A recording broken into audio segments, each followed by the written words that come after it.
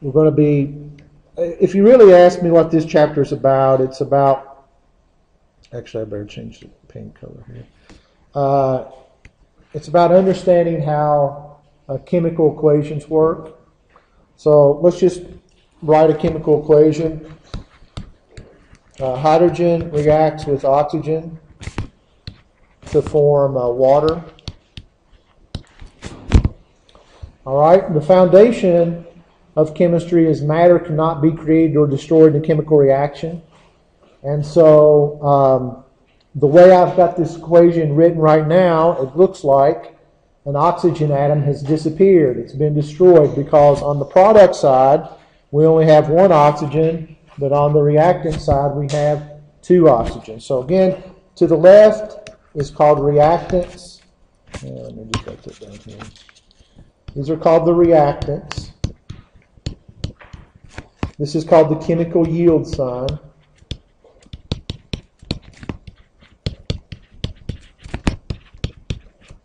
And to the right of the chemical yield sign is called the products. And again, back to Dalton's atomic theory, he says that matter cannot be created or destroyed in a chemical reaction.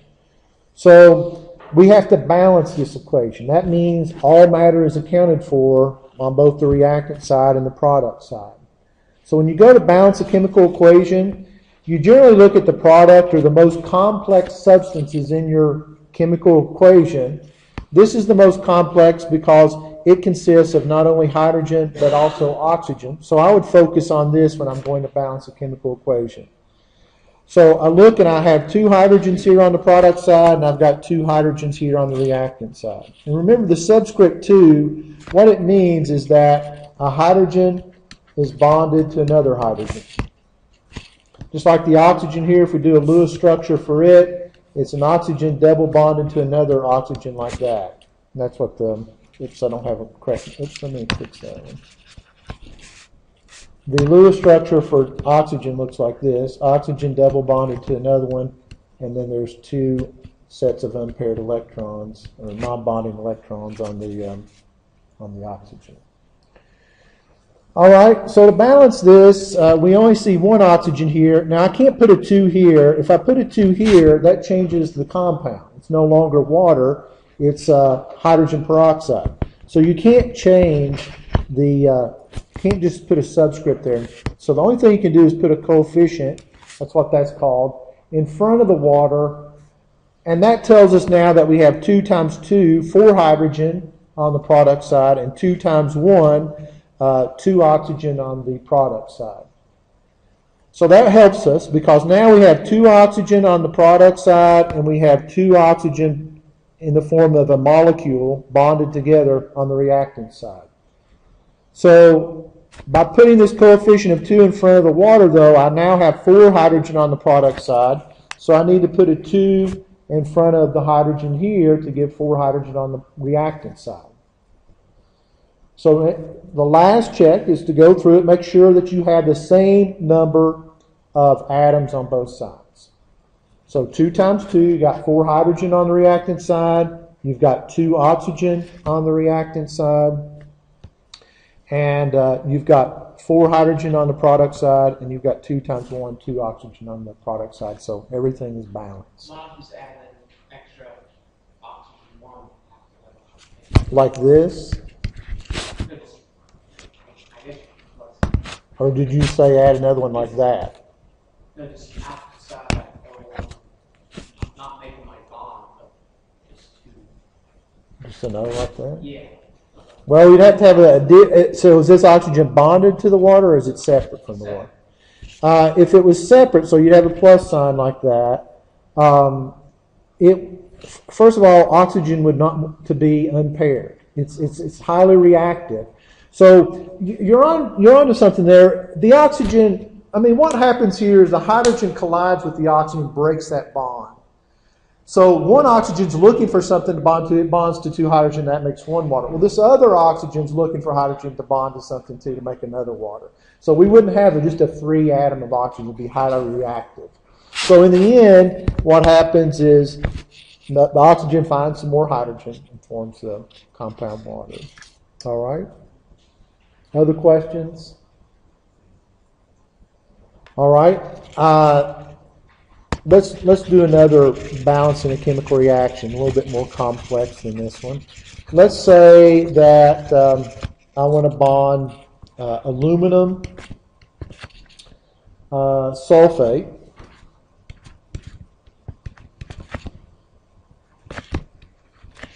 with let's say sodium hydroxide.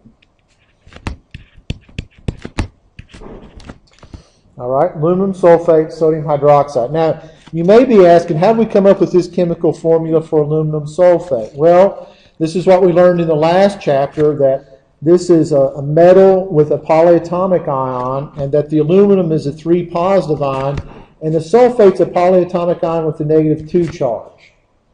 So both 3 positive and 2 negative go into 6. So I got to have 2 aluminum 3 positives and 3 sulfate polyatomic ions, which are 2 negative, to have a neutral compound. All right, so that's how I know the chemical formula for aluminum sulfate. The sodium hydroxide, again, sodium is out of group 1. It's a metal. It forms a +1 ion, and the hydroxide ion is a polyatomic ion with a -1 charge, or 1 negative charge. Let me say 1 negative. All right, so that's how I know sodium hydroxide is NaOH. So if new products are going to be formed, like charges repel each other, so there is no way the aluminum is going to react with the sodium ion. Aluminum's a 3 positive ion, sodium's a positive ion, they do not react. Like charges repel each other. Same thing for the sulfate ion, is not going to react with the hydroxide ion because, again, like charges repel each other. So the only thing new that could form is the sodium could react with the sulfate. All right, if that happened, what would be the chemical formula for sodium sulfate? How many sodiums would have to bond to the sulfate? How many? 12? How many? 2 is right. 2 is right. Why do we get 2? Well, sodium's a +1 ion. Sulfate's a -2 ion. So you got to have 2 +1 sodiums to bond with that 1 -2 sulfate. All right? Sodium's +1. Sulfate's a -2. Therefore, it's got to be 2 sodiums for every 1 sulfate to form a neutral compound. All right? Let's see if I can erase this without hitting. All right? Let's do that one. All right, so what's the other compound that's going to be formed? Aluminum is going to bond with the hydroxide. What's the chemical formula for aluminum hydroxide? Al, parenthesis, how many OHs? 3. That's right. So some of you may be asking me, when do we use a parenthesis? Anytime you have more than one of a polyatomic ion, you have to put the polyatomic ion in the parentheses. Now, with the sodium hydroxide, we only have 1 polyatomic ion, so we don't use a parenthesis there. But for the sulfate where we have 3, or the hydroxide over here where we have 3, you have to put the polyatomic ion in parentheses, and then outside the parentheses as a subscript, tell the person how many of those are attached. All right? Questions on how we came up with our products here? Now this is where it gets hard because this builds on chapter 3. If you don't know aluminum's a 3 positive ion, or sulfate's 2 negative, or hydroxide's -1, you're not going to have a clue as to how to write your equation here. So that's why it's important that if you haven't memorized those polyatomic ions, you get some 3x5 note cards and put the ion on one side and the name on the other, so you can write these equations. All right, now, is this equation balanced or is it unbalanced? It's unbalanced. So I would probably look at these 2 substances over here as a product. So the first thing I notice is that I've got 2 sodium here. I only have 1 here, so I know to put at least a 2 there. All right. I have 1 sulfate here. I have 3 over here. Now I can't change that 3, so I'm going to have to put a 3 here in front of the sulfate, sodium sulfate. So what's that do to my sodiums now? How many sodiums do I have on the ions do I have on the product side? 6. So I'm going to have to change this to a 6. All right. And that's the way it works. You kind of go back and forth until everything is balanced. All right. So now I have 3 sulfates, and there's 3 sulfates on the reactant side and 3 times 1, 3 sulfates on the product side. I have 6 sodium on the product side, and I have 6 sodium on the reactant side. Now, what number do I need to place in front of the aluminum hydroxide? So we'll put a coefficient of 2 in front of the aluminum hydroxide. That gives me 2 aluminums on both sides. And how many hydroxides do I have on both sides? 6. That's right. 2 times 3 here, that's 6. And 6 times 1 there, 6 there. And so my equation is balanced. Now, if you're having a really difficult time balancing an equation, if I have a really difficult time having a balancing equation, I'll start breaking it out into individual atoms or ions. So there's 2 aluminum on the product side. There's 2 times 1, 2 aluminums on the reactant side. Now the sulfate, because it's remaining intact from the reactant side to the product side, I will keep that intact over here when I'm balancing it. It's 3 sulfates. And over here we got 3 times 1, 3 sulfates. And then 6 sodium and 6 hydroxide on the reactant side. And then over here we have 3 times 2, 6 sodium, and 2 times 3, 6 hydroxide. So when you get really stuck, it is best to break it down into individual atoms or polyatomic ions if they remain intact to figure out if it's balanced or not. All right. Let's see. Let's do one more. Questions on that one?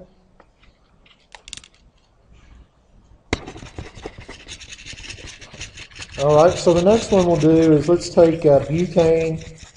It's like in a butane lighter. And we're going to burn that in pure oxygen. And anytime you burn a hydrocarbon, which is a carbon hydrogen-based compound, in pure oxygen. So here's butane. I don't expect you to write the chemical formula for butane. Anytime you burn butane in oxygen, you get carbon dioxide and water. Carbon dioxide and water. Now you do need to know that anytime you burn a hydrocarbon, a carbon hydrogen-based compound, in oxygen, carbon dioxide and water are your 2 products. All right, so we want to balance this equation. So let's look at the carbon dioxide. What coefficient do I need to place in front of the carbon dioxide? 2, 4. All right, 4 is right. 4 carbons goes with the 4 carbons there. All right. Now, in this case, this is the last thing I would balance is the oxygen because it's all pure oxygen. So I'm going to worry about the oxygen last. All right. What coefficient do I need to place in front of the water? 5 is correct. I'm going to put a 5 here. 5 times 2 gives me 10 hydrogen on the product side, and there's my 10 hydrogen on the reactant side.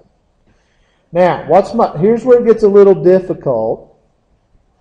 What's the total number of oxygen on the product side? 13, that's right. 4 times 2 is 8, plus the 5 is 13 oxygen. All right? I have 2 oxygen on the reactant side. So this is when it gets difficult. You got an even number of oxygen on one side, and you got an odd number on the other side. Now, how do you change an odd number into an even number?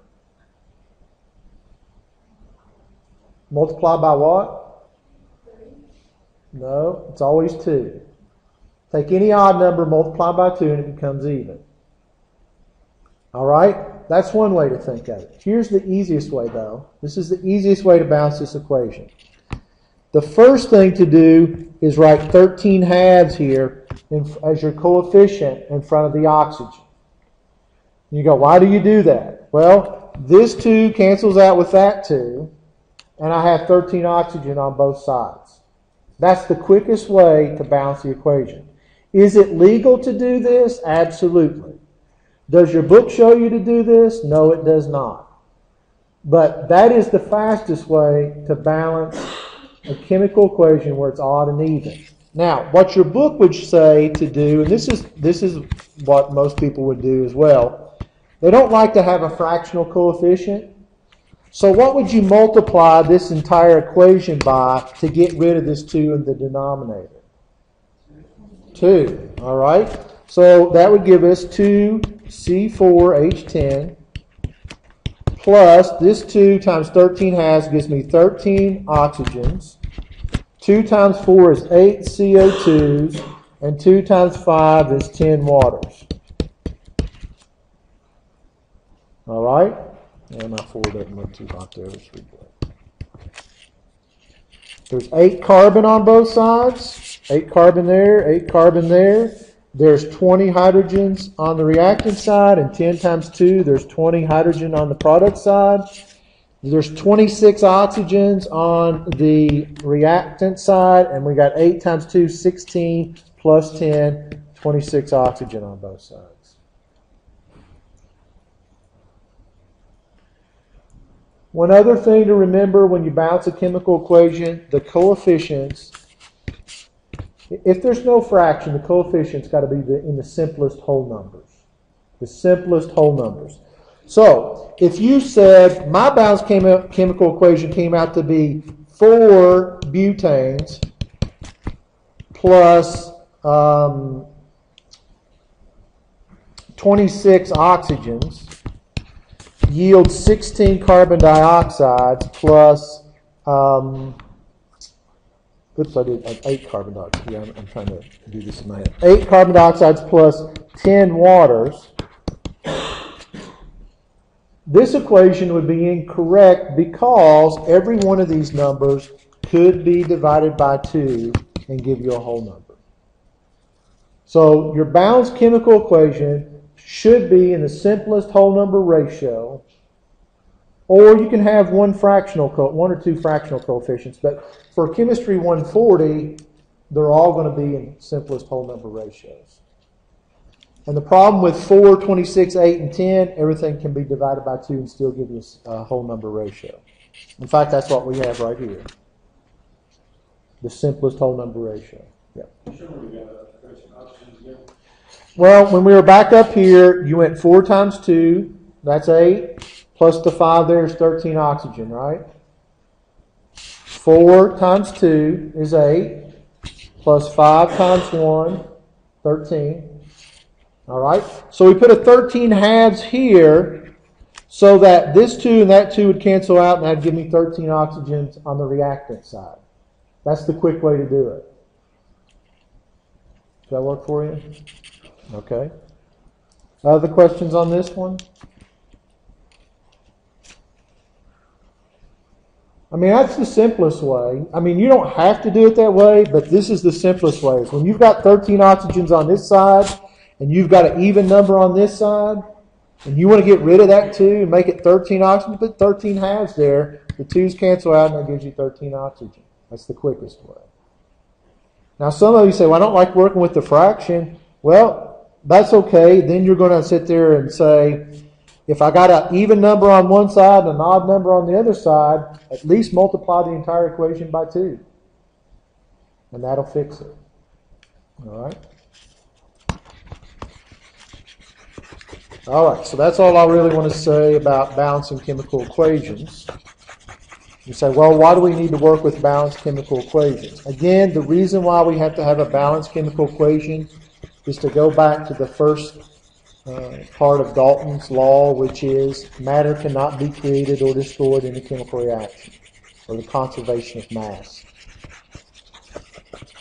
All right, so we got to prove to you that mass is not created or destroyed in a chemical reaction. So watch what happens with our water here. We got based on our last chapter, we can do the Lewis structures for these two hydrogen molecules. And we can do the Lewis structure for this water molecule.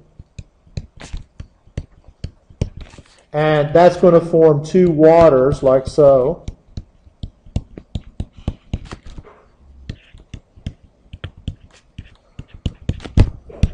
Okay, so visually here we can see there's 4 hydrogens on the reactant side, there's 4 hydrogens on the product side. There's 2 oxygen on the reactant side, and there's 2 oxygen on the product side. This really doesn't do us much good because when you're in the lab, when we're mixing chemicals together, we generally weigh those things out. So we've got to get from some visual model to some mathematical model so we can compare one substance to another. So in order to do that, we're going to have to talk about the masses of these molecules. So what is the mass of one of these hydrogens? Diatomic hydrogens. How do we find it out? Well, if I'm trying to find out what the mass of one individual hydrogen molecule is, we call this formula mass. Or in some older books, they call it molecular mass because this is formula mass sometimes distinguishes ionic versus covalent. But your book just calls it formula mass. But it can also be called molecular mass. Now, the way we find out this molecular mass is you look at the periodic table. So you're going to be looking at the periodic table a lot on this first exam. You go up to the periodic table and you look at hydrogen up there. And right below the hydrogen, in red there, is the atomic mass.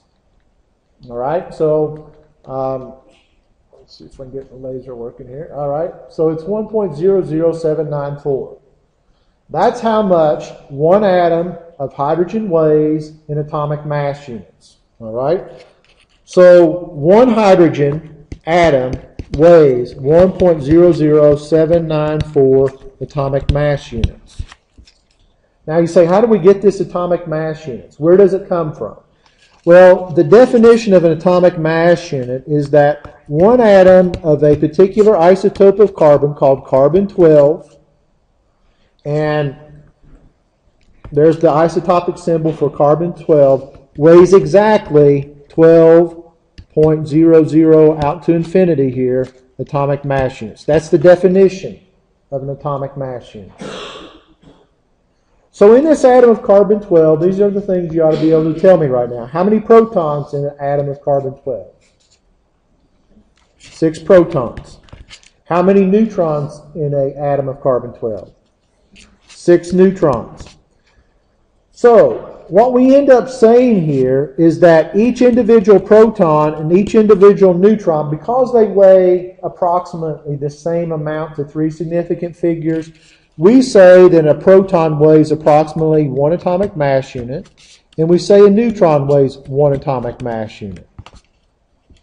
So every individual proton and every individual neutron has an approximate mass of 1 atomic mass unit. You go, what does that do for me? Well, what was the most common isotope of hydrogen? It was hydrogen-1 that only has 1 proton. So that's why its average atomic mass up here is pretty close to 1, right? It's 1.00794. So to 2 significant figures, it is 1.0. So this hydrogen weighs 1.00794. Do I need to write all those digits down? No, you decide where you're going to round off. Maybe you only need 3 significant figures. So one atom of hydrogen to 3 significant figures weighs 1.01 atomic mass units. All right? How much does one atom of sulfur weigh? To 3 significant figures.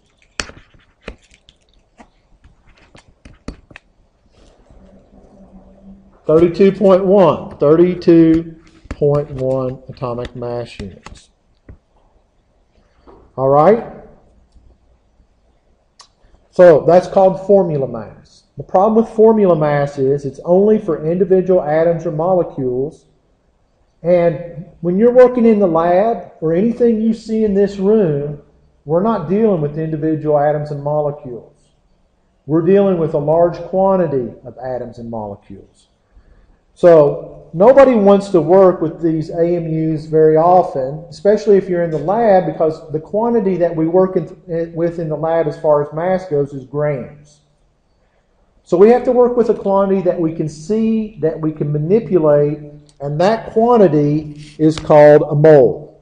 1 mole.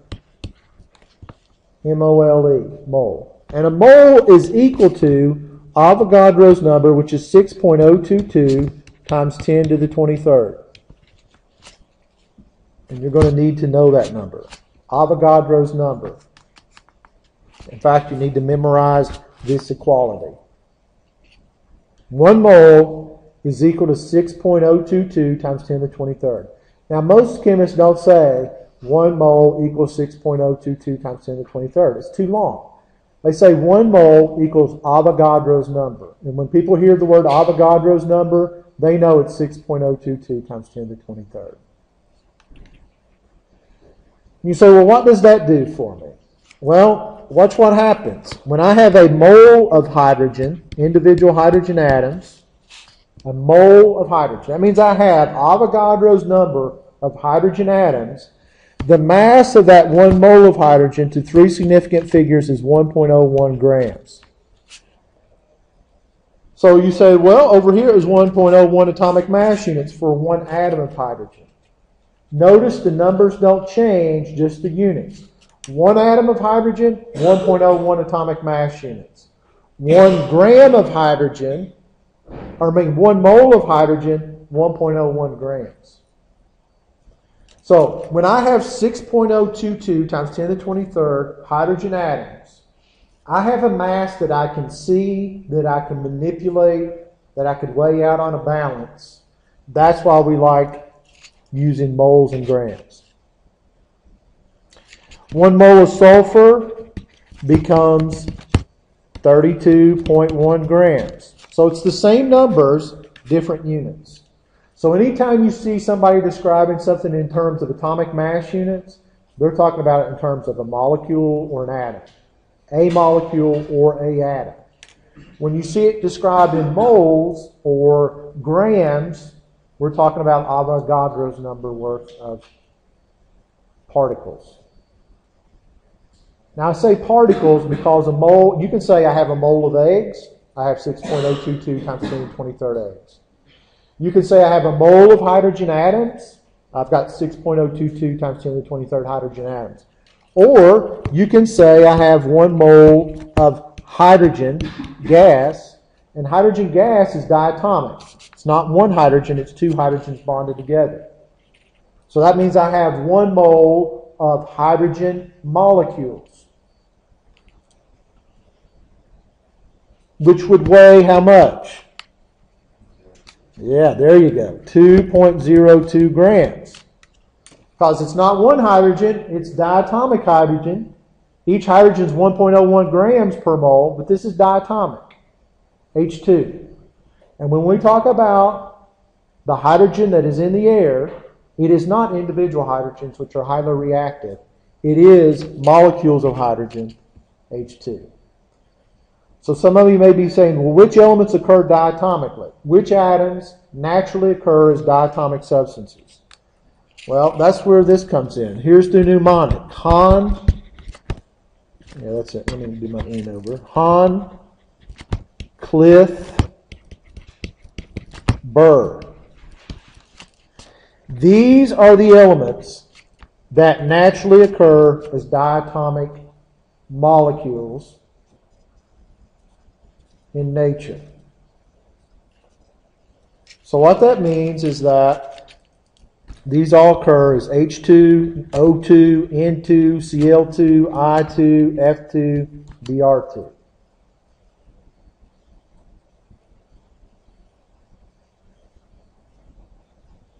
So you need to memorize those, because if they tell you one of these is a gas, or they're talking about it in general terms, they're expecting you to know this is diatomic. Unless they tell you it's monoatomic, you should assume it's diatomic, especially if they're talking about it in terms of a gas. Although at room temperature, everything in black is a solid at room temperature. everything in red is a gas at room temperature, and then blue is a liquid. So the iodine actually occurs as a diatomic solid, and the bromine actually occurs as a diatomic liquid. And then oxygen, diatomic gas, nitrogen, diatomic gas, hydrogen over here, diatomic gas. So keep that in mind that you're going to look at the periodic table and the colors are going to tell you something. Black is a solid at room temperature, red's a gas, and blue's a liquid. All right, so let's erase this.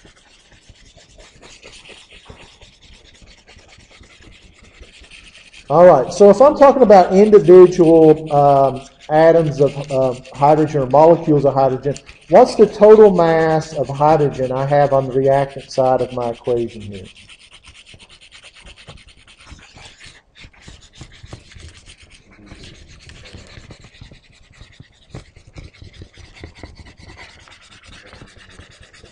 That's right. And the way you would do that, mathematically, you would show it this way. You would say, I have 2 molecules of hydrogen. And you know that every 1 molecule of hydrogen weighs how much? 2.02. What's the units? AMU. Now it's AMUs for individual molecules. That's what's going to be key right here, is that you know what they're talking about. AMUs. So we have 4.04 AMUs of diatomic hydrogen on the reactant side. That's what we have. 4.04 AMUs. All right. We have 1 molecule of oxygen. How much does 1 molecule of oxygen weigh?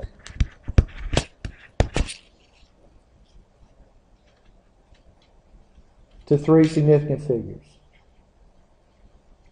16. But it's diatomic. 32.0. 32.0, and what's the units? AMUs.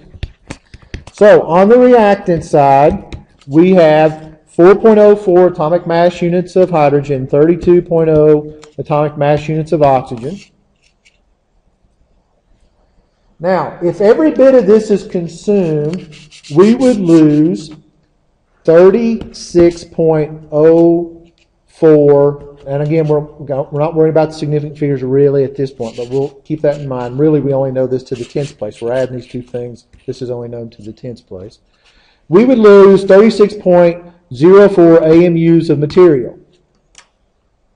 All right? If all the hydrogen and all of the oxygen on the reactant side is used up, consumed, we lost 36.04 atomic mass units.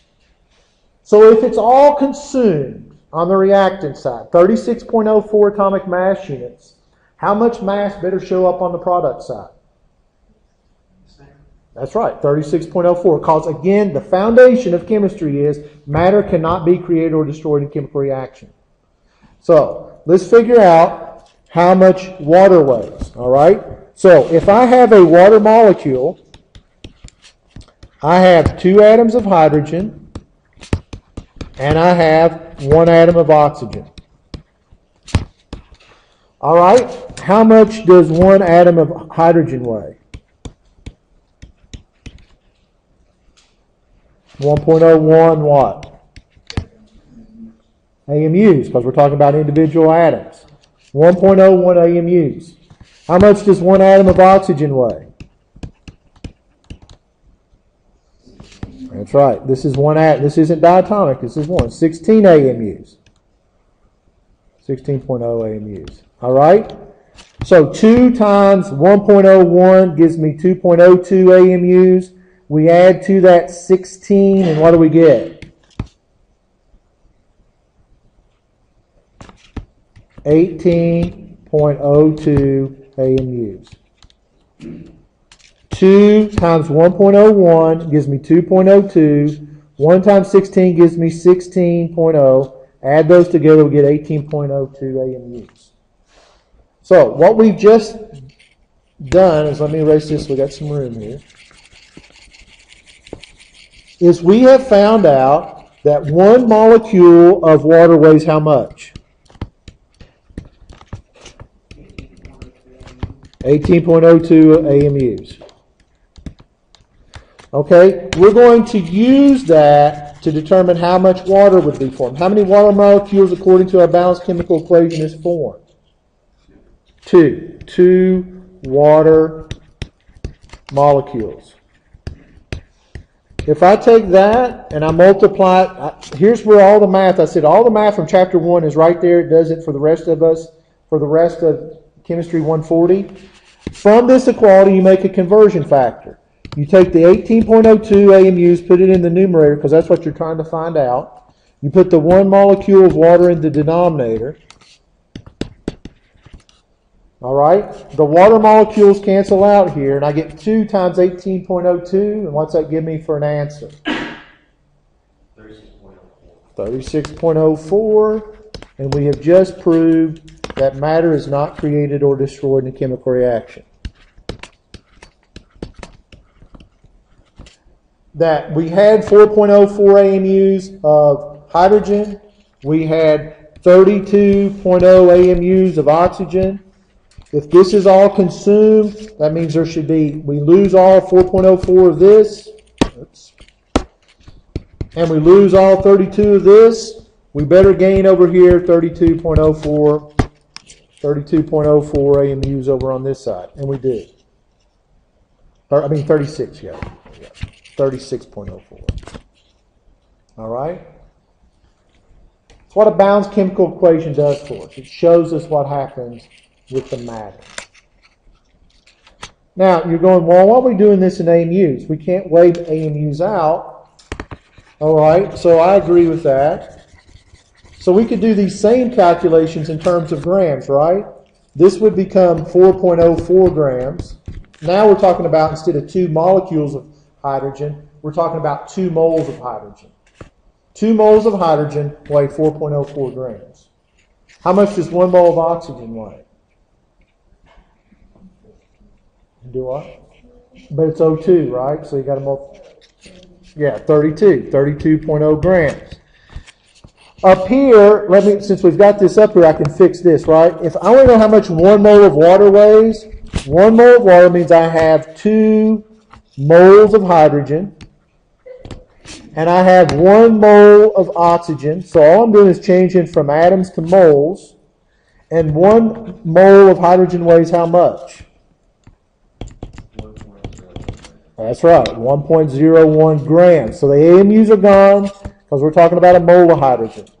Same thing here. This becomes a mole of oxygen. It weighs 16 grams per mole, so the grams go here. And this now becomes 18.02 grams. So 1 mole of oxygen, of water, weighs 18.02 grams. And so down here, instead of saying 2 water molecules, we would say 2 moles of water. And 2 moles of water would mean instead of molecule, it would be 1 mole of water. And instead of being 18.02 grams, 18.02 AMUs, it would be 18.02 grams. And this becomes 36.04 grams. So the reason why I'm doing that is just to show you, we use the same numbers.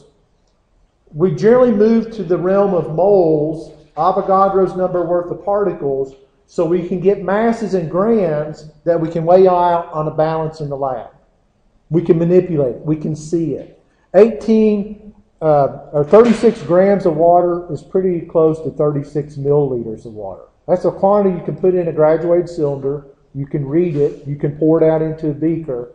Whereas if we said 2 water molecules, you can't even see those under a microscope, right? Couldn't manipulate those. So most of the time we are working in the realm of grams. You say, what am I supposed to do with all this? Well, this is where we're leading with this. Most of the time it doesn't work out nice and easy like this. That all the reactants consumed and all of it's formed as product. What more than likely happens when you're in the lab is you write your balanced chemical equation. 2 moles of hydrogen react with 1 mole of oxygen to form 2 moles of water. And we start saying questions like this. If 42 grams of water is formed, how many moles of hydrogen, or how many grams of hydrogen is required? If 42 grams of water is formed, how many grams of hydrogen would be required? All right, and you go, well, I don't know where to start this problem. Because in reality, it's not about mass, because hydrogen weighs a different amount than oxygen. So it's really hard just to look, like I can't look at this problem right now and tell you how many grams of hydrogen is going to be required. Because hydrogen weighs a different amount than water. You all would agree this, that 1 mole of hydrogen, individual, or diatomic hydrogen, let's do that. 1 mole of diatomic hydrogen weighs 4.04 grams. How much does 1 mole of water weigh? 18.02 grams. So water's heavier than hydrogen. So here's the question. If I have 4.04 grams of hydrogen and water, do I have the same number of molecules of each? Which one do I have more molecules of? Hydrogen. That's right. It takes more of those light hydrogen molecules to make up a mole. To make up, not a mole, to make up the mass, right?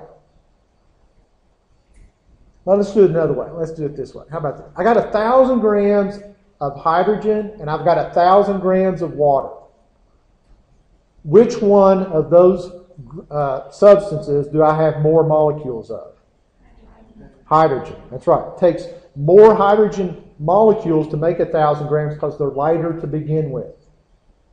So it's hard for me to look at this problem and go, I don't know, I can't tell you by looking at this problem how many grams of hydrogen is required to make 42 grams of water. I think it's going to be quite a bit though, don't you? Because that hydrogen weighs less than the water does. All right, so how do we figure this out? How do we figure the problem out? Well, we start with what's given. Write down your 42 grams of water.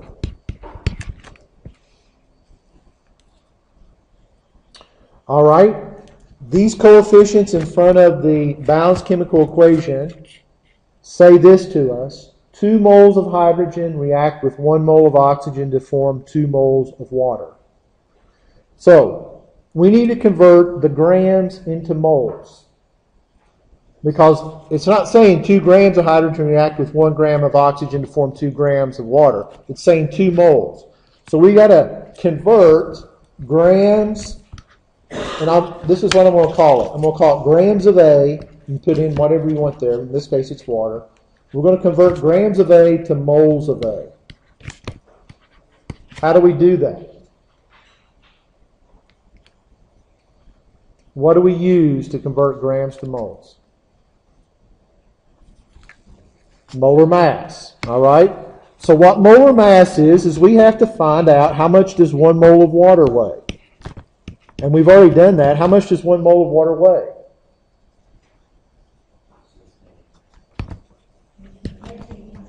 That's right, 18.02 grams. It's 2 times 1.01, which is 2.02 grams, and 16 for the oxygen, 18.02 grams.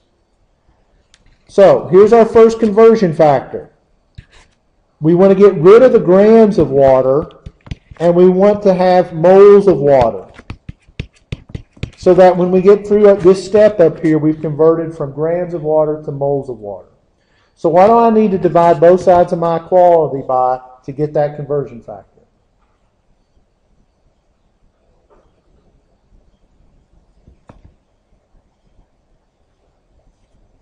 How do I transform this into that? All right, so that's what you do. 18. This is why I said if you can. This is what we did when we were doing conversions in chapter 1. I said if you can handle this math, you can handle the math of chemistry 140. So that's the way it starts. Is you've got your plan of action up here, which is super important.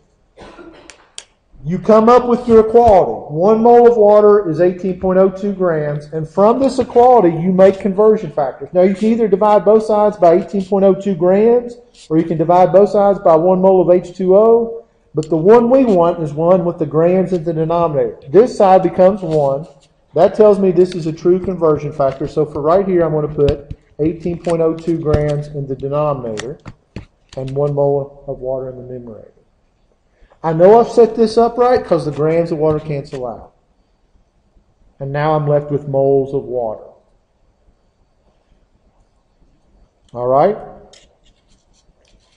The next step, let me erase this because we'll have to have some room here. The next step is now we know how many moles of water is 42 grams of water.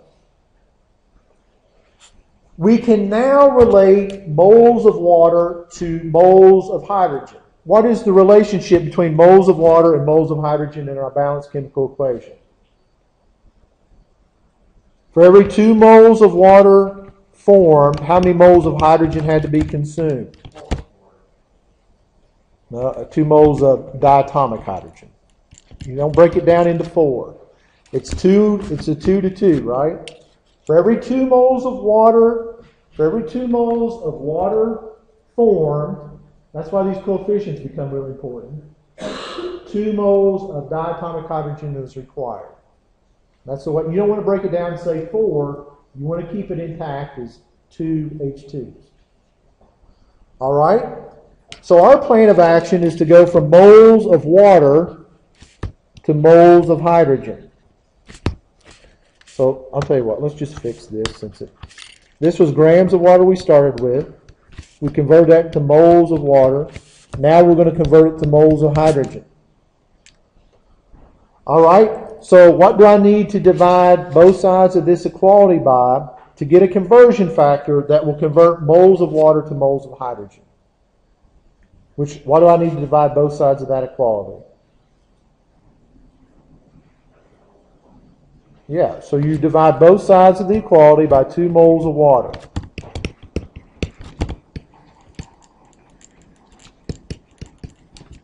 This side becomes 1. There's your conversion factor there. So you're going to put a multiplication sign here. You're going to put a quotient bar. And you're going to move this over here. 2 moles of water over, and then 2 moles of hydrogen in the numerator. 2 moles of hydrogen.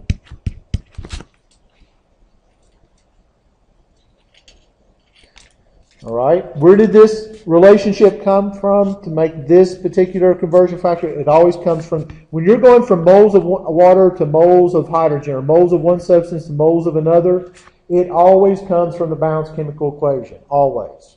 That's why you have to learn how to balance a chemical equation in order to do this problem. All right. It's for every 2 moles of water, we needed 2 moles of hydrogen, and there's the equality right there. And we make the conversion factor here. All right, so we're going to erase that. Now, the last step is we can convert from moles of hydrogen to grams of hydrogen. What do we have to know in order to convert from moles of hydrogen to grams of hydrogen?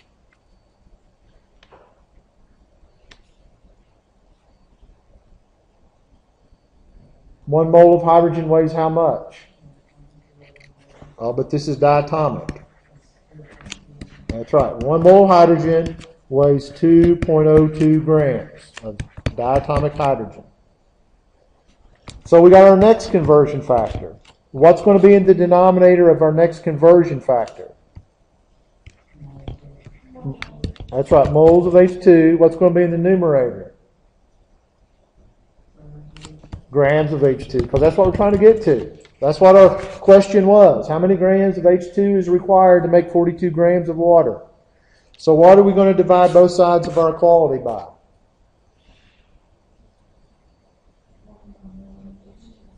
Yeah, 1 mole of H2.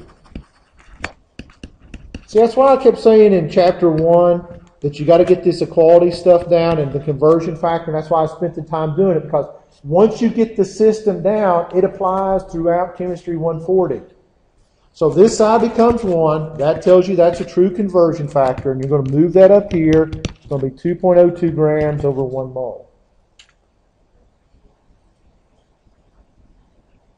All right, so we're ready to, let's make sure all the units cancel out. Grams of water divide out here. Moles of hydrogen of water cancel out there. Moles of hydrogen cancel out there. The only unit left standing is grams of hydrogen. So now I know that when I calculate this out, I'm going to find out the answer. So you get your calculator out, and you're going to say 42 divided by 18.02. And what's 2 divided by 2? It's 1, so I'm not even going to multiply by 1. This is one that so I'm going to multiply by the 2.02 here. And I get 4.7 grams of hydrogen.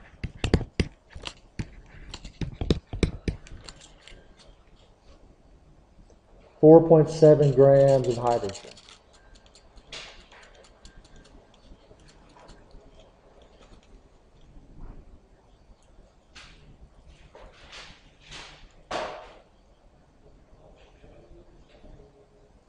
Now, does that sound like a reasonable answer? Here's the way to check to see if you're on track or not. 42 grams of water is approximately how many moles of water, just roughly? Is it a little more than 2 moles of water? Is it 3 moles of water? No, what's 3 moles of water? How much would 3 moles of water weigh? Approximately. 48. This is 42. So we're not up to 3 moles of water, right? We've got a little bit more than 2 moles. So we need a little bit more than 2 moles of hydrogen there. Is 4.7 a little more than 2 moles of hydrogen? Diatomic hydrogen? Yeah. So that tells us that that's the right answer. That's a kind of a way to check. Now, if you're not getting that, I'm not too worried yet. I'm more worried if you can set this problem up like this.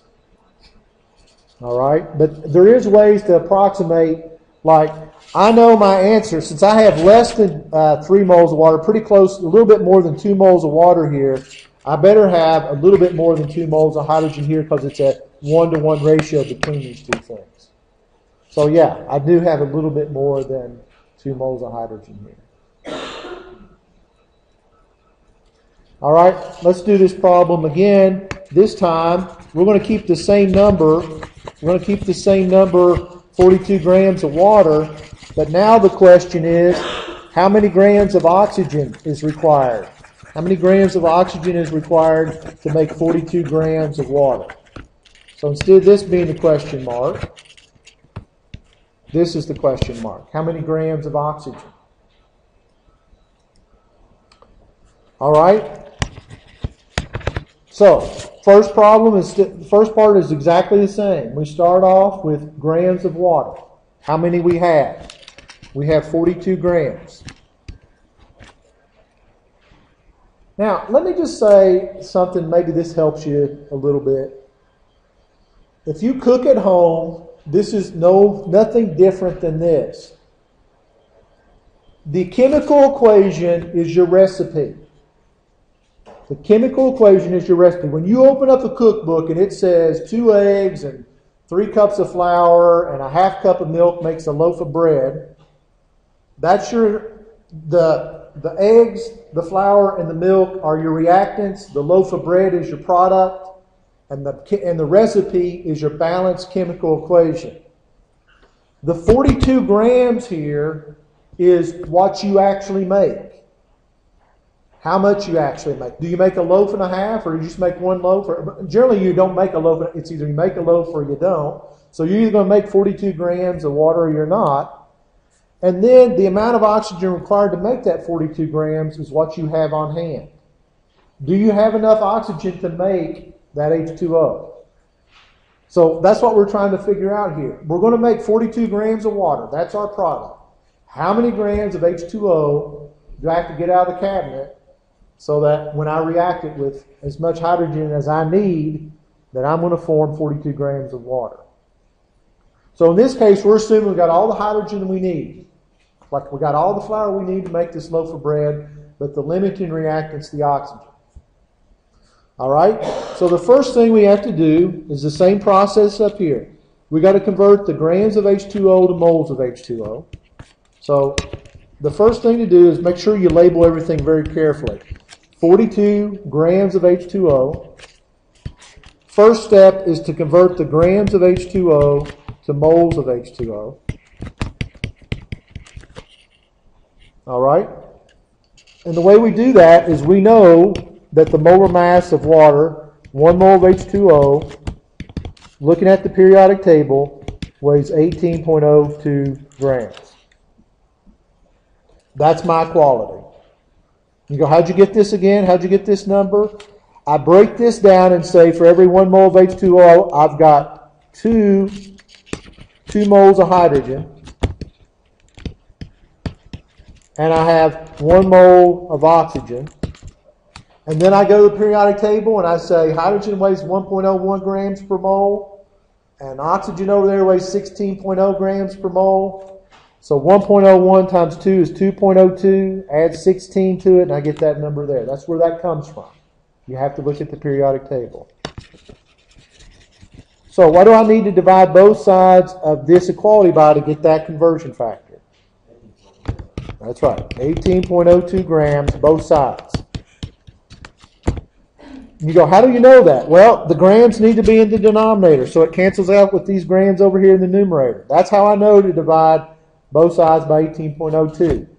This side becomes 1. That tells me this is a true conversion factor. And I have 1 mole of H2O over 18.02 grams.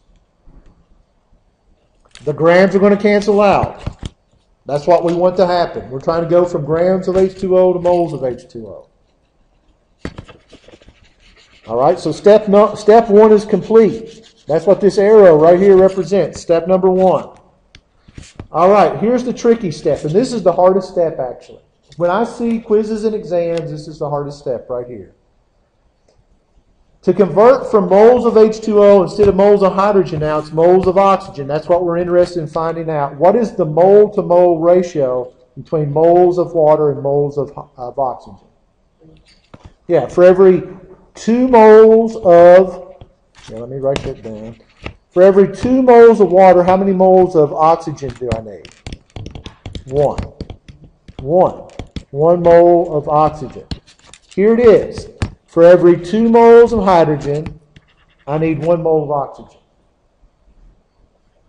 So the relationship between the substance you have and the substance you're trying to get to always comes from the balanced chemical equation. Always. So that's why we had to learn how to balance a chemical equation. We look up here, for every 2 waters formed, 1 oxygen is required. So right there it is. 2 moles of H2O equals 1 mole of oxygen. So, what are we going to divide this equality by to convert water to oxygen? What are you going to divide both sides by? 2 moles of water. 2 moles of water. Whatever you divide one side of the equation by, you got to divide the other side by. Otherwise, it's still not. It wouldn't be equal, right? This side becomes 1. And there's my conversion factor right there. All right, write that down because we're running out of space here. I'll tell you what, let me just clean this up a little bit and I'll put it in here. All right, so for our first conversion factor, we got 1 mole of H2O over 18.02 grams. All right, second conversion factor is this one. For every 2 moles of H2O in the denominator, that's what we want in the denominator so it'll cancel out with the moles of H2O here, we get 1 mole of oxygen. That's what we have right there. 1 mole of oxygen over 2 moles of H2O. Now, this conversion factor is so important, it's got its own name. It's called mole to mole ratio. You need to know the terminology. It's called the mole to mole ratio.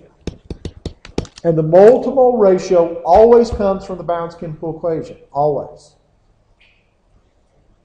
So that's why we started this lecture with balancing the chemical equation. Because if you can't balance the chemical equation, you can't do this problem. Because if you don't get the equation balanced correctly up there, the rest of this falls apart. All right? And for some reason, this is the most missed part of the problem right there. You would think everybody would get that step because you don't have to do any calculation. There's no molar mass calculation. Look at the periodic table.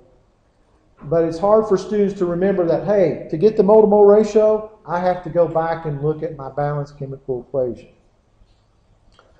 All right, last step is we want to convert from moles of H2O, moles of oxygen to grams of oxygen. So this is moles of oxygen, and we're trying to find out for our final answer how many grams of oxygen is required. So we have to find out the molar mass of oxygen. How much does 1 mole of O2 weigh? How much? It's 32. 32, because it's O2. You know, that the reason I'm stressing that is because that is another one of the major mistakes on this. Most students, even saying this today, there'll be a quarter of you miss this because you're stressed out on a quiz or exam, but just be careful. If you write it out, you'll see this is O2. It's not O. It's O2. There's 2 oxygen bonded together, so it's 32 grams. And when you're doing this stuff on an exam, write your work out. I see so many students on the test, they're just on their calculator doing this, and then they look and they get the wrong answer from the multiple choice, and while they do, they start doing this again. If you keep doing that, you're just repeating the mistake over and over. That's why you got to write this stuff out. Even on multiple choice, you got to treat it like it's not multiple choice and write out your plan of action like we have at the top up there. Write out your calculation. So that this is what happens. If you write it out, you get to this next conversion factor, and let's say you did say 16 grams of oxygen is 1 mole of O2. You would look at that and go, oh no, O2 is not 16, it's 32, and you would fix it, and you corrected the mistake. But if you don't write that out, if you're just punching on the calculator, you'll never catch that mistake because you're not seeing it visually that this is O2. All right? So we took the equality, we divided both sides by 1 mole, and we got 32 over 1 mole there. Now, how do we know we set it up right? See, this is the whole thing. This is grams of H2O. They cancel out with the grams of H2O there. The moles of H2O cancel out here. And notice what this does, this mole to mole ratio.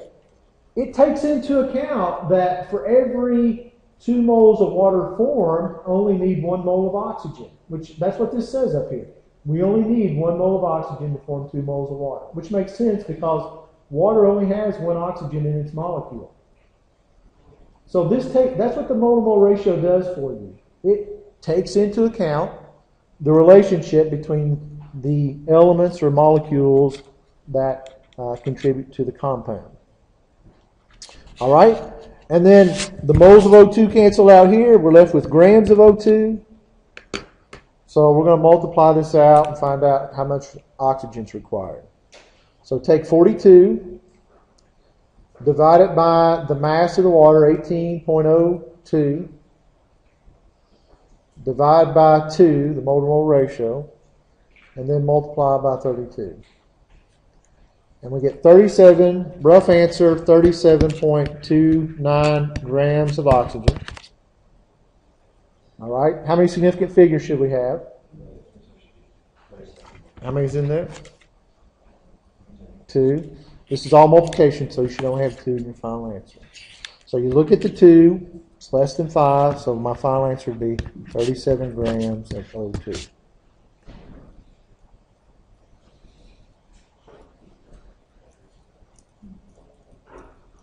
All right, let's do another one.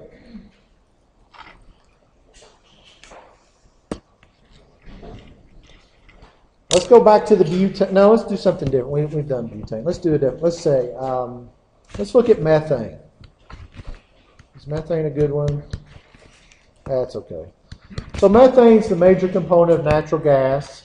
So we got methane burns in oxygen. What's my two products? Anytime you burn a hydrocarbon in oxygen, water, CO2. You got to know that, water plus CO2. All right, so the first thing that you need to be able to do is you need to be able to balance this chemical equation. All right, so balance it. Tell me what coefficients I need.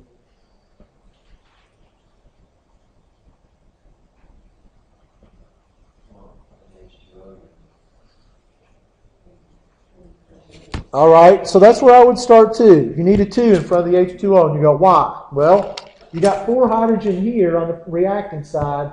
You only had 2 in water here, so we put a coefficient of 2 in front of the H2O. And that gives me 4. All right?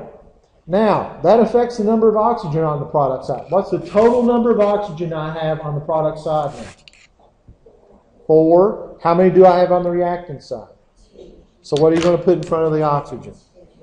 All right. So is our equation balanced? Right. 1 carbon on both sides, 4 hydrogen on both sides, 4 oxygen on both sides. All right. So here's the question. I've got 100 grams of methane. Let's make it 101 so we don't have to worry about significant figures. 101 grams of methane. I have all of the oxygen I need, so we're going to say an excess amount of oxygen. All the oxygen you need. It's like you've got all the flour to make that cake, but the limiting substance is going to be the milk. Here, you've got all the oxygen you need to burn this methane, but the limiting amount is the methane. And the question is, how many grams of CO2 is going to be formed? How many grams of CO2 is going to be formed?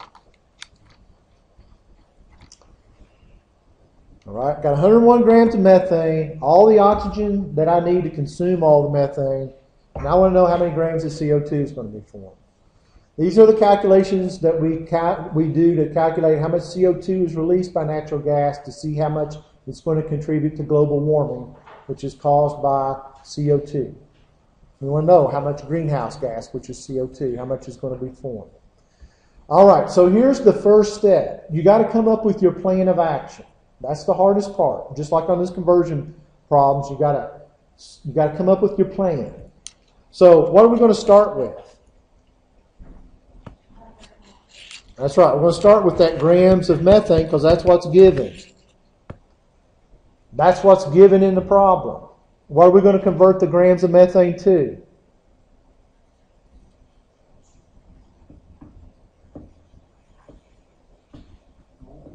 Yeah, you got to convert it to moles. And again, the reasoning behind that is that that's the only way you can relate these substances to each other, because that's what this balanced equation is saying. It's saying for every 1 mole of methane, I require 2 moles of oxygen. That forms 1 mole of carbon dioxide and 2 moles of water. So I'm going to convert my grams of methane to moles of methane. Then what I'm going to convert to? That's right. Whatever you're trying to find out about. Moles of CO2 in this case. That's what we're trying to find out about. And then our last step, grams of CO2. Plan of action, most important step. Okay. Anytime you see where you have to convert grams to moles, you ought to be thinking, I've got to find the molar mass. How much does 1 mole of methane weigh? All right, so the 3 significant figures tell me how much 1 mole of methane weighs.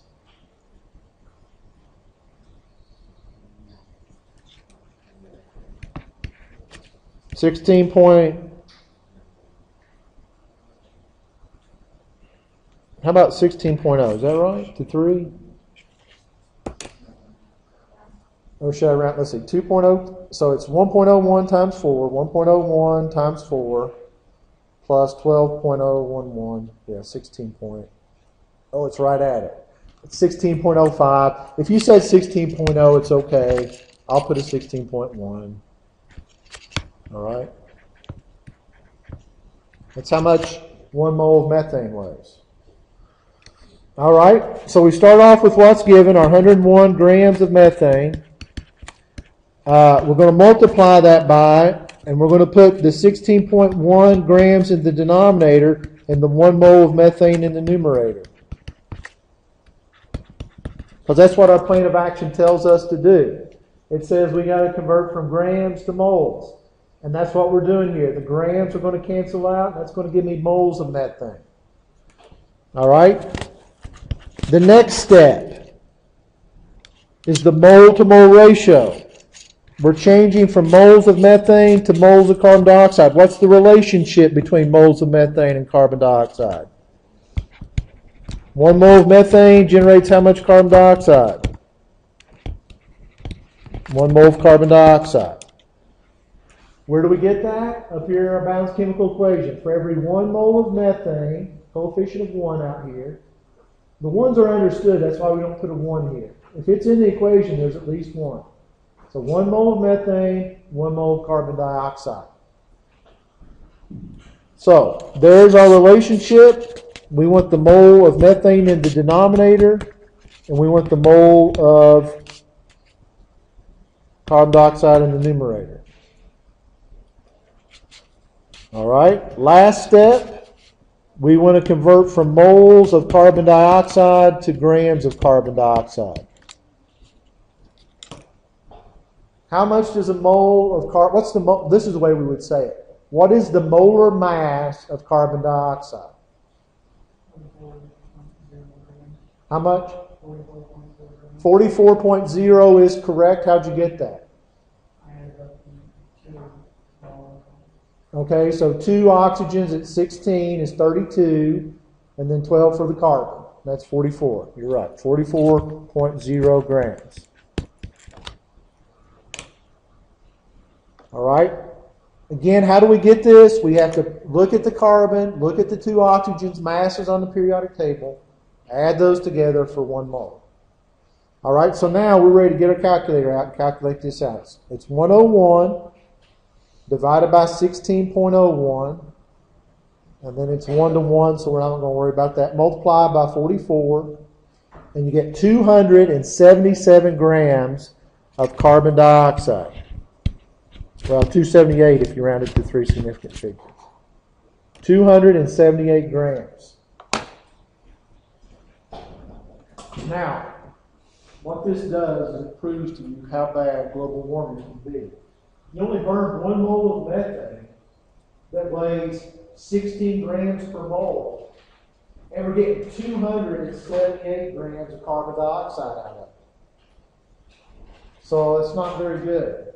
Getting a lot of carbon dioxide out of it. It is still 1 mole, but it's equivalent 1 to 1 mole ratio, but it's a lot of carbon dioxide. Yeah. Did I make a mistake real quick? 101 divided by 16.01. Oh, you see that? I just talked right through it, didn't I? And you caught it. Yeah, that's what it is. I said 01, I'm pretty sure. Bad teacher. Yeah, 276 is right. 276. Because I said. All right, so that's where we'll stop today.